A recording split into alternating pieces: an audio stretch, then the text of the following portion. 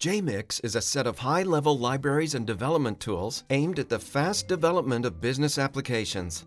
Jmix comprises a core open-source framework, a specialized IDE called Studio, and a set of add-ons that provide ready-to-use functionality. The framework is built on top of Spring and other mainstream Java technologies. With Jmix, you can use Java or Kotlin as a single language for business logic and web UI development. Jmix Studio is a plugin for IntelliJ that helps in configuring a project, developing a data model and UI in Visual Designers, and generating database versioning scripts. It also provides advanced navigation and coding assistance specific to Jmix projects. Jmix add-ons are optional modules designed for solving typical system and business tasks, from data audit and emailing to report generation and business process management. Jmix is specifically designed for building back-office web applications with large data models, complex user interfaces, and robust transactional business logic. It's also a great choice for creating a backend with an administrative UI for front-office web or mobile applications. Jmix is especially useful when the application requires complex data access control, report generation, or business process execution. Let's take a closer look at the architecture of a Jmix application.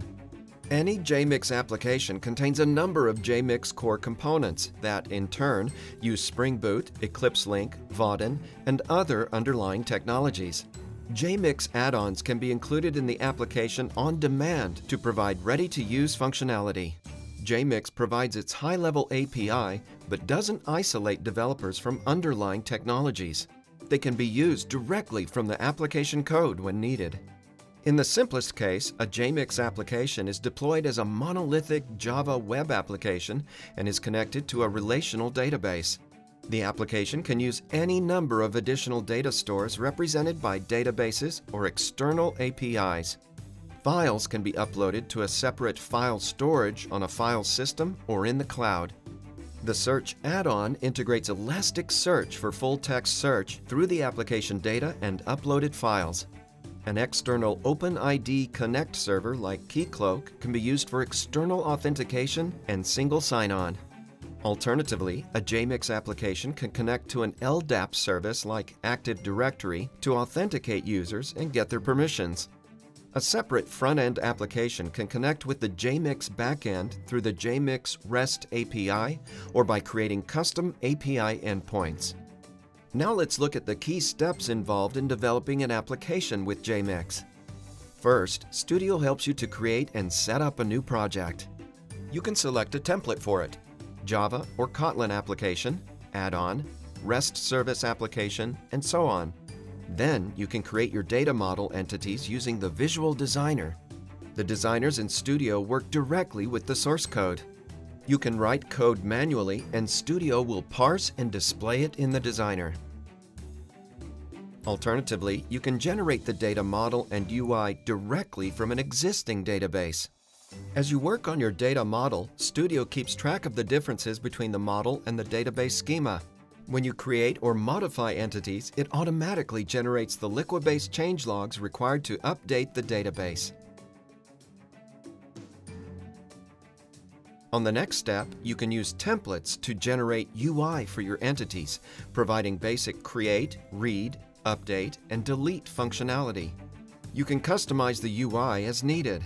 For example, let's look at how to add a dependent table showing a list of users for a selected department. First, just add a data grid displaying all users. Changes in UI are hot deployed to the running application, so you don't have to rebuild and restart the project.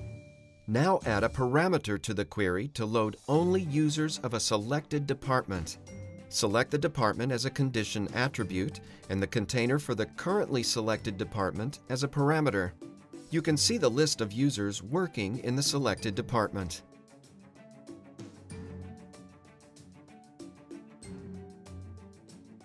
The business logic of an application should be implemented in Spring Beans.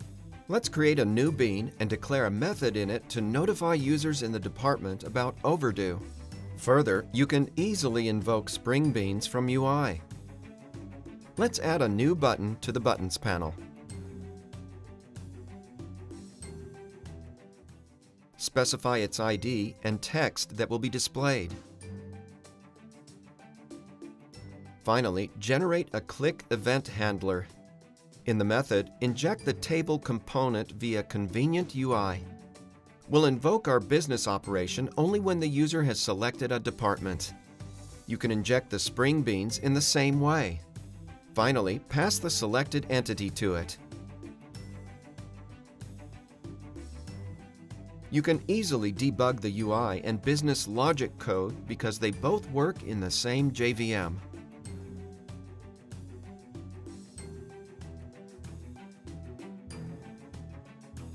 User roles are defined in the project by annotated Java interfaces.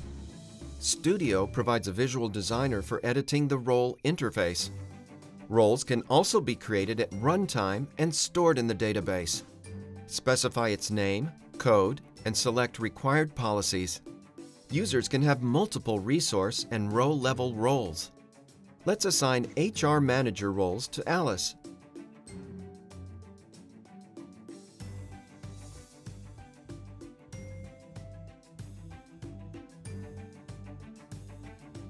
Now we can log in under Alice's account and verify that only allowed screens and data are available.